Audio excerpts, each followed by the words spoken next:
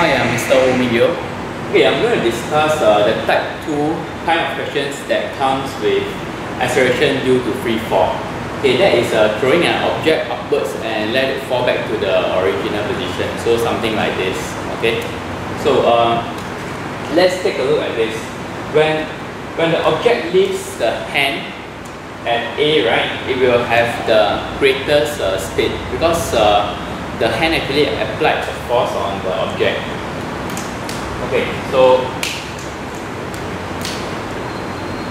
it's moving upward here with a maximum speed of, let's say, 20 meters per second. And once it leaves the hands, right, it is in free fall motion, so it experiences the acceleration due to free fall, which is downwards. So the direction of motion is in the opposite direction of the acceleration due to free fall, and this is going to cause the object to decelerate. So as it decelerates, the speed will drop to, let's say, about 10 meters per second.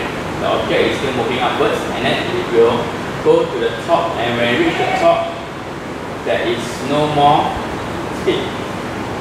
Okay, now the object starts to fall downwards. As it falls downwards, the direction of motion is the same as the acceleration, which are both downwards, so it will cause it to accelerate.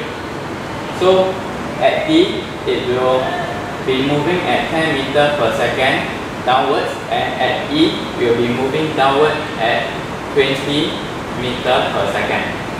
So if you were to represent this on a speed time graph, it looks something like this.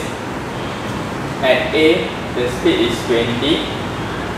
At B, the speed is 10. It looks something like a V shape. And what can we extract from this graph? The area under graph, down here, it will be the distance from A to C, and the distance under graph here, it will be represented by this area. It will give us the distance from C to E. Since we start from the same place and then it comes back to the same place, the distance from A to C and C to E are the same. Okay, and next we move on to velocity time graph. The difference between velocity and speed is that velocity is a vector and speed is a scalar. So velocity has got a direction involved. So in this scenario, right, there's two directions of motion, is upward and downward.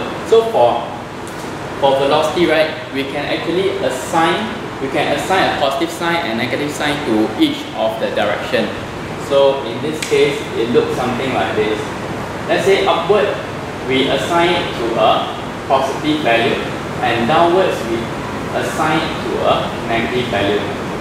So at position A, it's moving upward with a speed of 20 meters per second. We can say that the velocity is positive 20 meters per second. And at B, it's moving upward again, so the velocity must be positive at 10 meters per second. And at C, velocity is equal to 0. At D, it's moving downwards. So we say that the velocity is negative 10 meters per second. And at E, the velocity is negative 20 meters per second. Okay, we can represent this on a velocity time graph. Okay, forgot about the acceleration due to free fall. Acceleration due to free fall is downwards. So we represent it with negative 10 meters per second squared.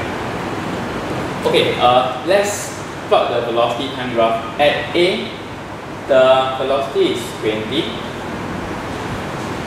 At B, the velocity is positive 10. At C is 0. At D, it is negative 10. And at E, it is negative 20. So if you plot this out, you get a straight line that passes through 0 at C. Okay, and what kind of information can we extract from this graph? The area under graph, this is the area that is above the x-axis because it is positive displacement as it is moving upwards, and this can be calculated by the area under the graph. And the area below, right, is under the x-axis, so we see this as negative displacement